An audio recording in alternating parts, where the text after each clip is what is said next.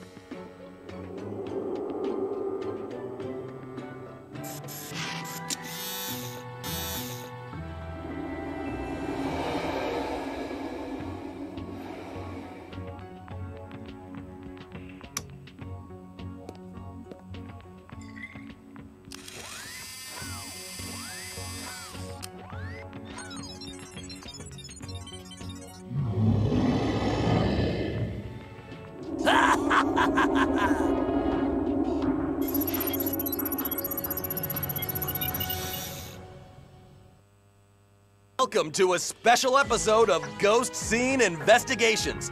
Our ghost hunters are here at the Kingston Weatherby Hotel, where the ghost of Elias Kingston has been terrifying guests and staff.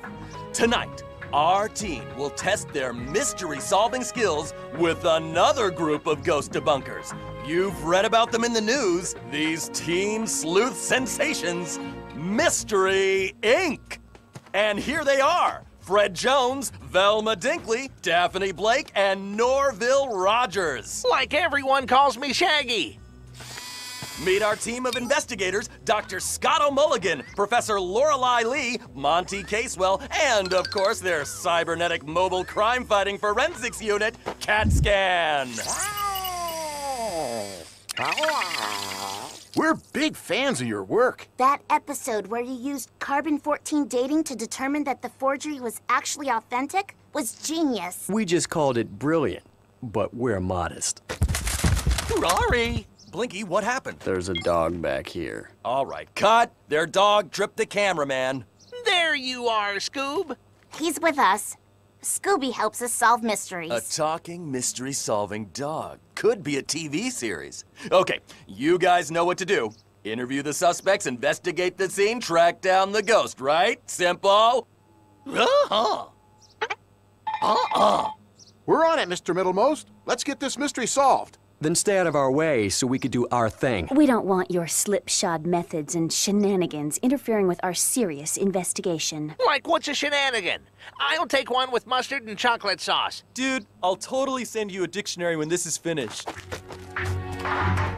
And so the teams of GSI and Mystery Inc. are off. This is gonna be great TV. Jeepers, the GSI team doesn't seem very happy that we're here. Don't worry, gang. Once we start working together, we'll all get along. Come on, we've got a mystery to solve.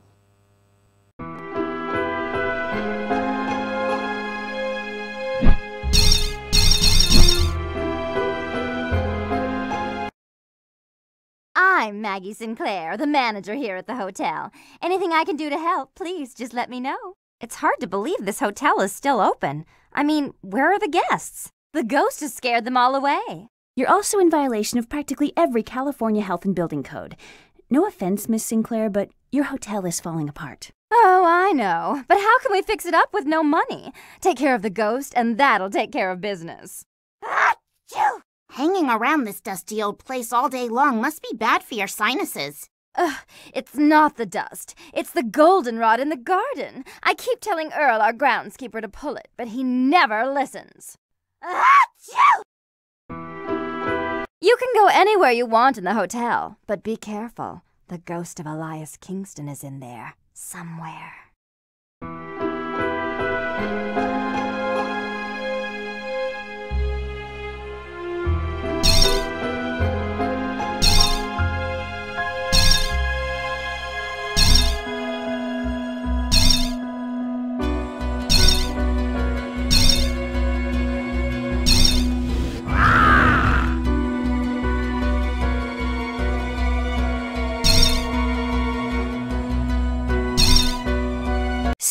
Earl, I've discovered that you've been the groundskeeper here for 30 years, back before this place was a hotel. Yep.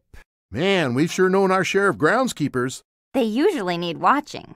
And I've also discovered that you were adamantly against the estate being sold to the hotel management company. Yep. Why were you— Excuse me, this is my suspect I'm interrogating right now. Do you mind? No luck solving the mystery so far? Well, I can't say I'm surprised.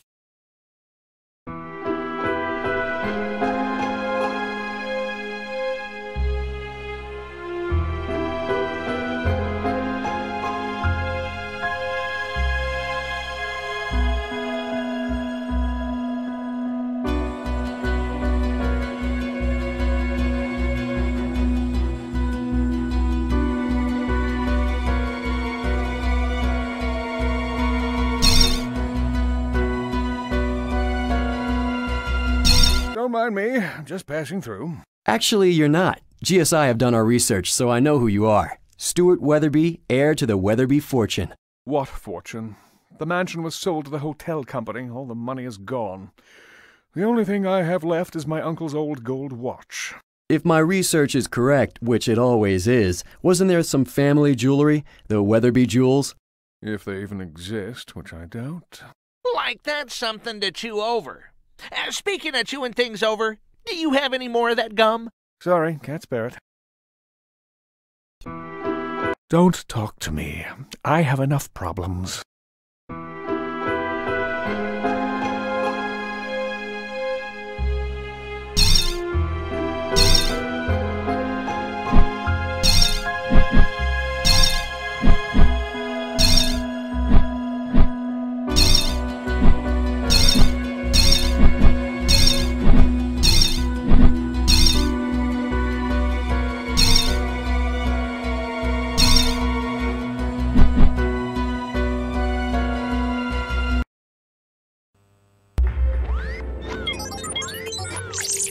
According to CAT-SCAN's infrarouge thermal imaging system and the building plans we downloaded from the county records, we know that Stuart Weatherby's room is at the top of this tower. Like, wouldn't it have been easier just to ask him? Okay, gang, let's go to the top.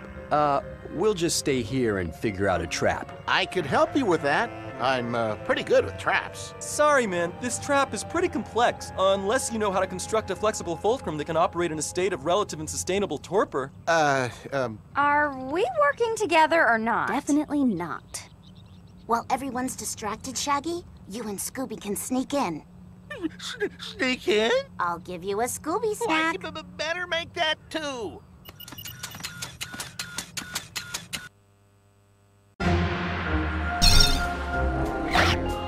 A clue!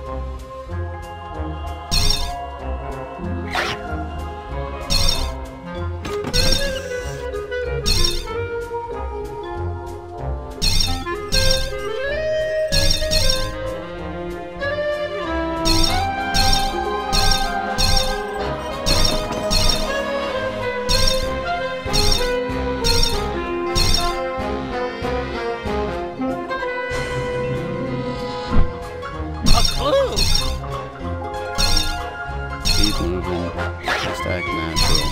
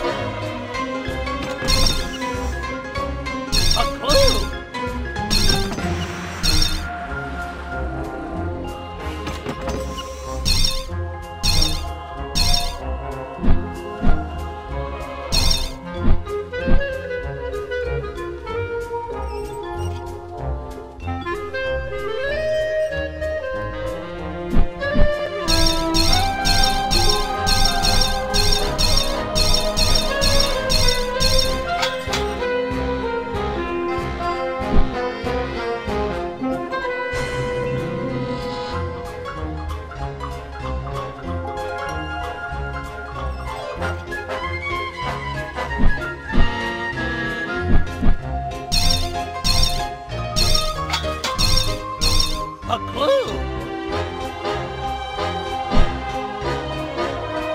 Keep going. I hope you may dislikes this footage.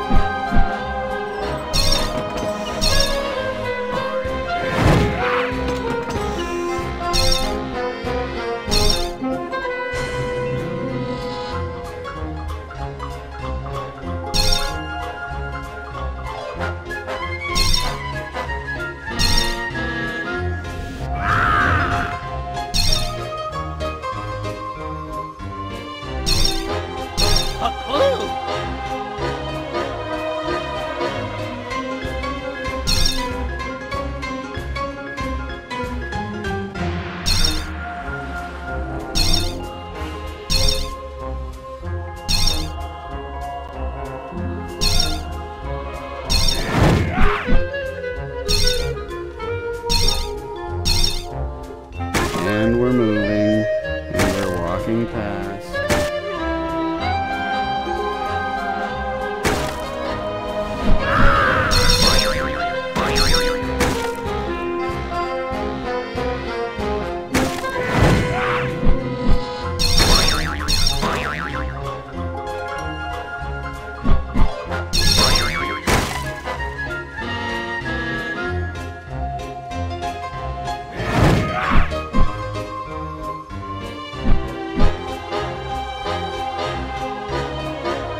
Like show's over, Scoob!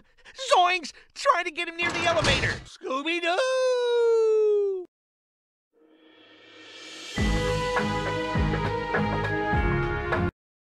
Chinky, Scooby. It's too bad Elias Kingston got away. Did you find any clues in the tower?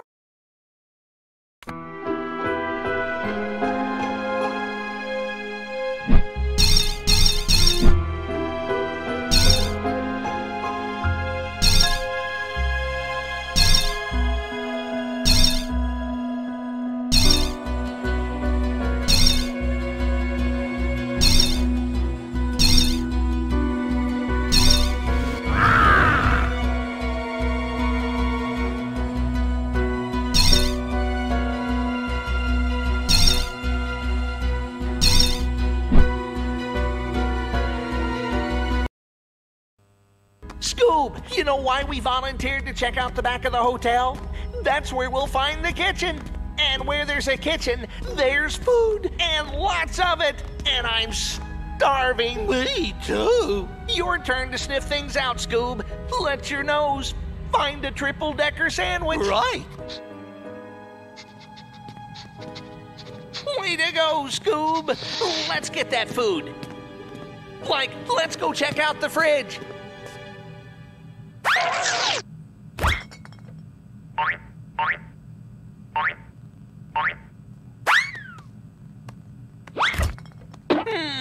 Anchovy spread, pickle relish, fig paste, and cheese. This is gonna be one far-out sandwich. Like, was there anything else in the fridge? No, just a ghost. Ghost?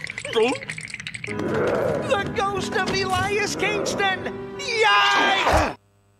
Run!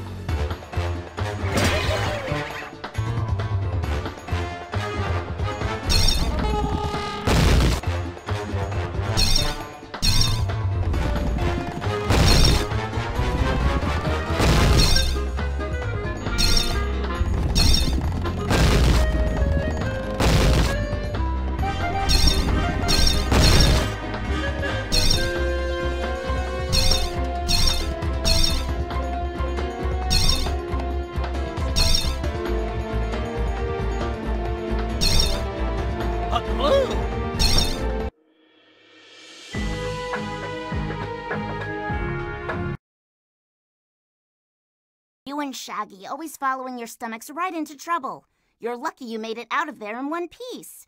You didn't happen to find any clues, did you?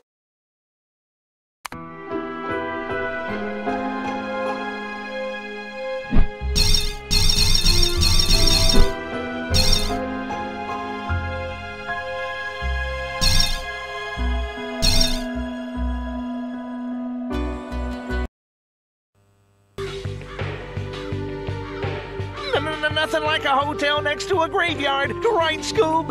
I guess that's where you can order tomb service.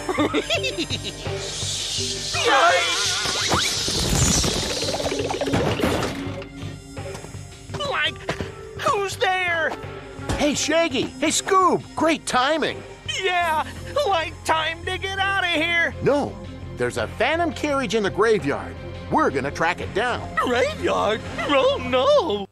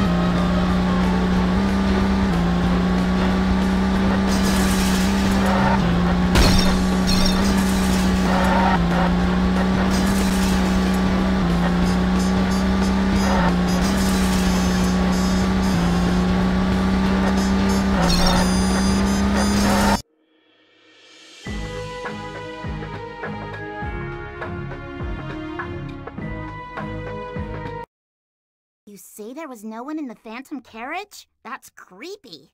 How about clues?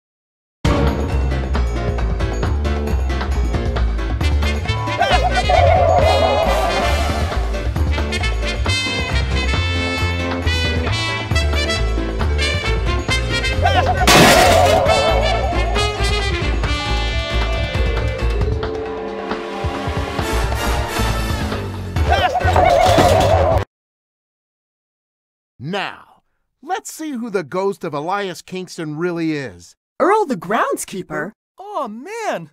I can't believe you solved it!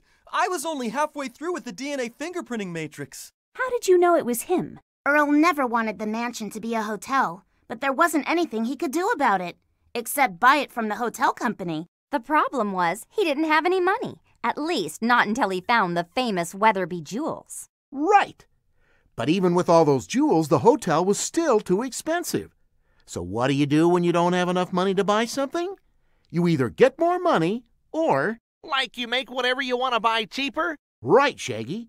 The longer he scared guests away, the more he brought down the value of the hotel. And pretty soon he'd be able to buy it. He couldn't wait. We even found signs he had painted saying the hotel was closed. It would have worked if it wasn't for you meddling kids. And meddling Scooby-Doo. A ghost? We already solved the mystery of the ghost of Elias Kingston. Like Scooby, another ghost. Jeepers! What was that? Darn! Missed him again. That wasn't the ghost of Elias Kingston. Does the Kingston Weatherby Hotel have another ghost? It's the ghost hunter Haunter. He's been following us around for months. Jinkies! And you have no idea who he is? Like, duh, if we did, we wouldn't call him the Ghost Hunter Haunter, would we? I'd suggest, like, not calling him at all. I just got off the phone with the execs and they want you back. The ratings have doubled. That's great, Mr. Middlemost, but I kind of get the impression we get on GSI's nerves. And CAT scans. That's what makes it great TV. Conflict. You have your methods, they have theirs. I don't think keeping at it is such a good idea. Yeah, like thanks for the offer, but we're late for dinner. Ever heard of Sugarland? Sugarland? Yum, yum. Like the candy place where they make toffee whizzes, choco goodies, vanilla chewies, sugar poppos, little num-nums. Well, we know they've heard of it. A ghost clown has been haunting the Sugarland candy factory, sabotaging equipment and threatening to close the place down. Ghost clown? A ghost clown? You could die laughing. A mystery at a candy factory. That sounds like a case we could really sink our teeth into. All right, Mr. Middlemost, you've got yourself a deal. Come on, gang.